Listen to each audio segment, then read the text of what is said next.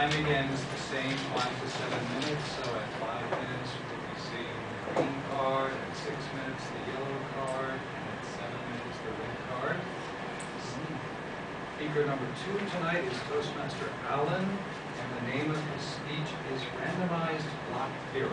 So I'd like to welcome you, Toastmaster Allen.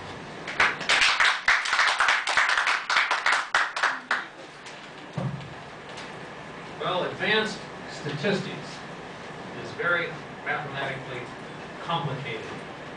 No chance that anybody here would understand it, but I thought I'd give it a shot. So we'll try to leave out the math and just see if it makes sense. You all remember high school algebra, physics, and all that, right? Okay, we'll try this. If our incline is very, very slight, then the ball will roll very slowly. Right? If our incline is a little bit sharper, then we'll roll a little faster. That makes sense. And if the incline is very steep, it rolls very quick. Correct.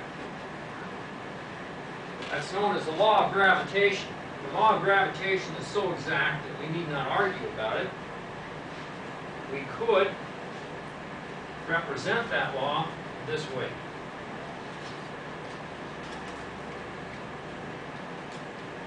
Well, lo and behold, it sticks. I was hoping that would happen.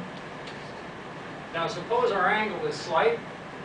It doesn't roll very fast. If our angle is steeper, it rolls faster. If it's steeper yet, it rolls faster, and so forth. And we can represent that as a bar chart like this, or we could represent it as a line like this. Does that make sense? Sure.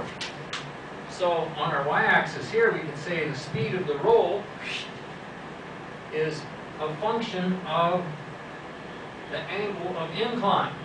So the greater the incline, the faster the roll. The speed of the roll being indicated by the height of the yellow bar. Now let's look at it another way. And let's supposing that we're adding nitrogen to a field of rice. If we add so much nitrogen, we get so much yield. If we add a little more nitrogen, we get a little more yield. And a little more, and a little more. Unfortunately, this isn't the law of gravitation. There are errors in sampling. There is unevenness in the field. There may be a moisture gradient out there. Maybe the sunlight isn't even. So we don't get this perfect relationship. But we give it a shot to see what we get. And it could be that it's not quite this exact. And then we also have that problem of the gradient. You know, more sunlight on one side of the field or more moisture. And so when we do this experiment, we don't put it all in a row like this. We mix it up a little bit.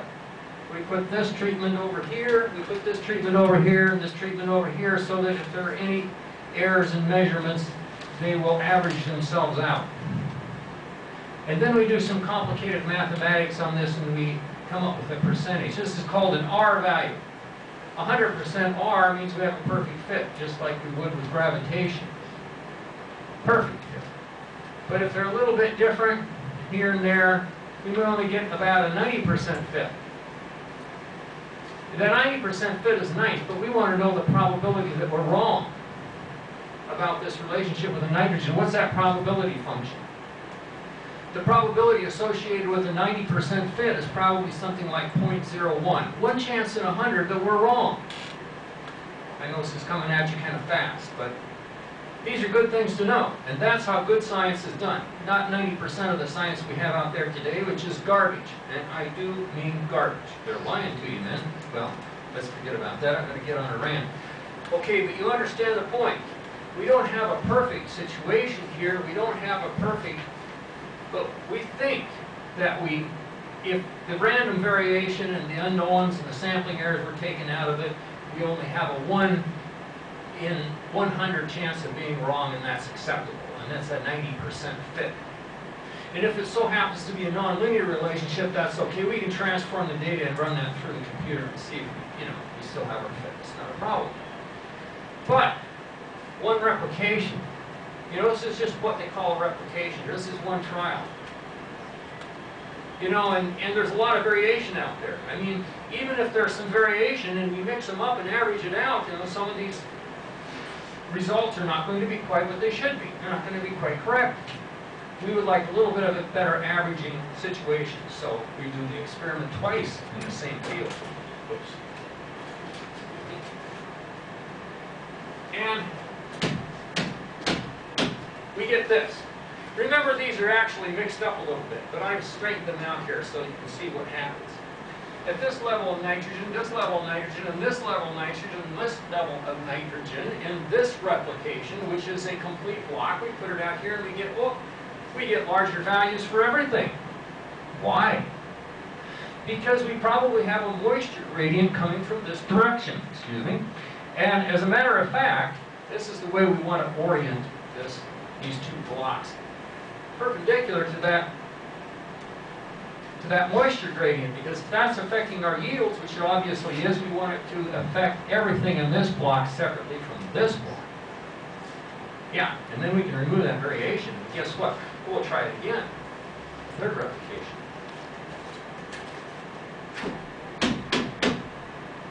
That actually works. Never mind, let's just pretend we got 3, you know? We'll stick with it. There's always errors, okay? So these things aren't perfect. This data that we collect aren't perfect, but when we run it 3 times, the averages are much better. Now the randomized block theorem is Alan Foos' special, because the R value, remember we had a 100%, 90%, 80% fit? But you can't do that on 3 replications at one time, and you can't do it from replication to replication, and you can't do it for all the treatments at one time. But the R value that I derived mathematically allows you to do that. So if the R value, randomized block R value by Alan Foos, the randomized block theorem, says you have an R value of 9.9, excuse me, that means 90% of the variation is accounted for by this linear model. That says the increase in yield is a function of the nitrogen that you apply, the amount of nitrogen. I hope that makes sense. I hope I'm not saying it too fast, but I want you to understand that. And so the R value for the randomized block theorem can calculate the goodness of fit for all of the treatments in a randomized block, as well as the influence of an extraneous variable, moisture, on yield, which is a new thing that 28 years ago. So I thank you for the opportunity of this presentation, and the mathematics is available on my website, foossolvesunified.com. Thank you.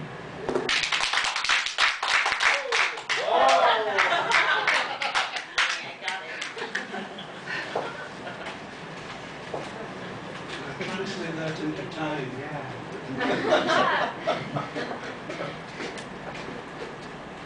Well, that certainly brought back memories for me of both physics and statistics and actually 7th grade science when I first started learning.